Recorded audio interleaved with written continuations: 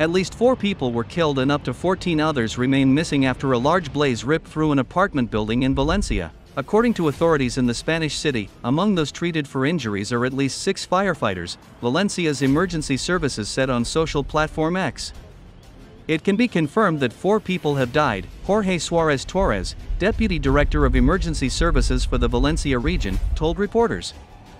He said he could not yet say whether anyone was missing in the blaze. The fire began on the 4th floor and spread rapidly, witnesses and the emergency services said, with images showing flames and vast clouds of black smoke engulfing the building in the Campanar neighborhood in western Valencia. Spain's TVE public television said there were more than 130 flats in the 14-story building, which was rapidly reduced to a skeleton, with 22 teams of firefighters battling the blaze.